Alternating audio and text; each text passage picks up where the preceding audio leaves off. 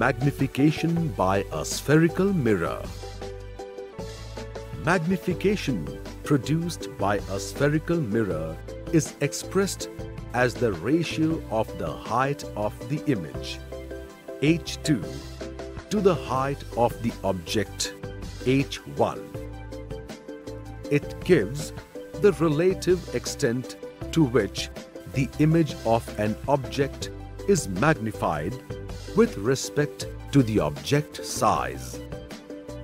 As the object is usually placed above the principal axis, h1 is taken as positive.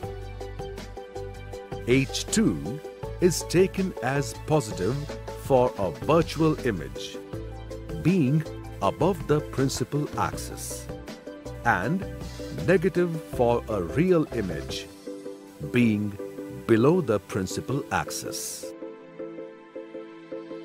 Example: for a concave mirror with f equals to -3 cm, object distance u equals to -10 cm, and the height of the object h1 is equal to 2 cm.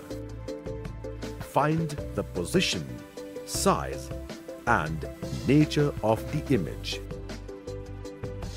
Given: object distance u equals to -10 centimeters. Focal length equals to f equals to -3 centimeters. Object size equals to h1 equals to 2 centimeters.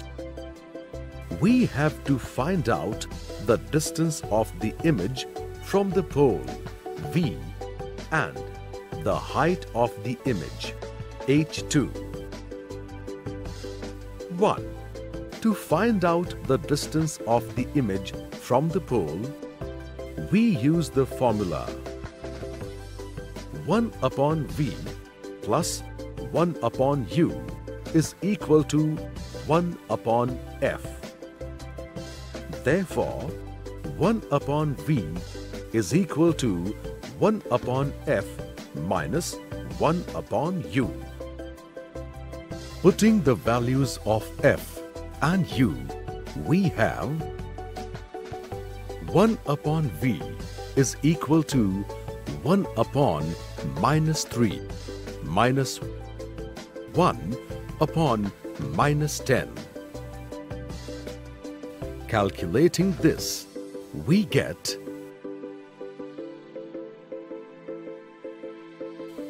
1 upon V is equal to -7 upon 30. Therefore, V is equal to -30 upon 7. Therefore, V equals to -4.29 centimeters. Thus, the image is formed at a distance of 4.29 centimeters from the pole. The negative sign of V shows that the image is formed in front of the mirror. To find out the height of the image, we use the formula M is equal to h2 upon h1 equal to -V upon U. Thus, h2 is equal to -V upon U multiplied by h1, or 30 upon 7 divided by -10 multiplied by 2 is equal to 6 upon 7 centimeters. Therefore, h2 is equal to 0.86 centimeter.